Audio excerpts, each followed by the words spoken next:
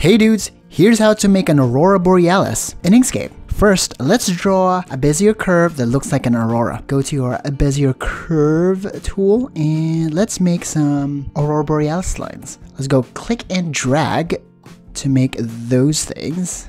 I'm just making everything like a big thing here.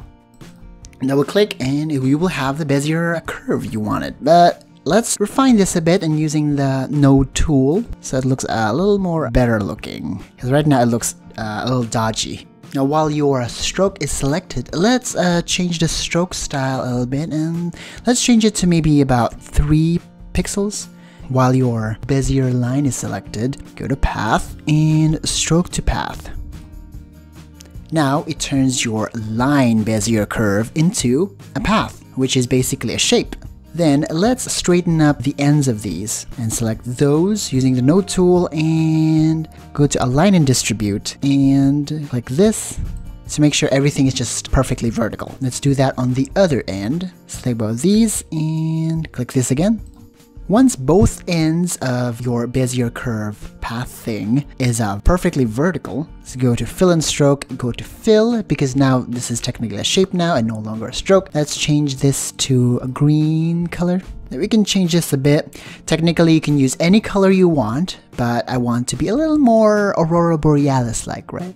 So you start with green. Apparently that's the color of Aurora Borealis or Aurora Australis. Okay, let's make a lighter green, but make the opacity a little bit lower. So we're going for maybe 75% opacity. Then go to your move tool again and duplicate that Aurora thing.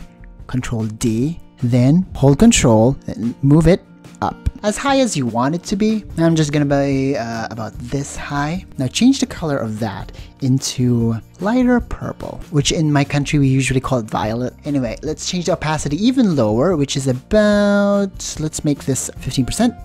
Then select both of your Aurora lines, then go to extensions, generate pen path, and interpolate. And let's check the live preview so we can see what is going to happen. As you can see, I changed the interpolation steps to 50, and I also need to interpolate the style. That's very important. Let's change the interpolation steps into 100. Alright, now that looks way better. Then if you're satisfied with it, click apply. Now once it's applied, and close this. Now we have this beautiful Aurora Borealis ribbon thing. Let's move this a bit, then move these original lines here. As you can see, it's a little dodgy because there's a lot more lines. Technically, you can add more interpolation steps to the Aurora, so it looks way smoother, but I have a little technique which is a little cheaty. Aurora Borealis isn't really doesn't have perfect lines and stuff. It's a little more like clouds in a sense. So let's select this Aurora now and let's go to the blur. Let's increase the blur to maybe just 1 point. As you can see, it's a little more smoother.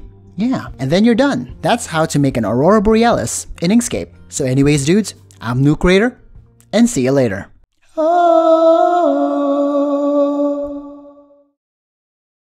Hey dudes, here's how to make an Aurora Borealis.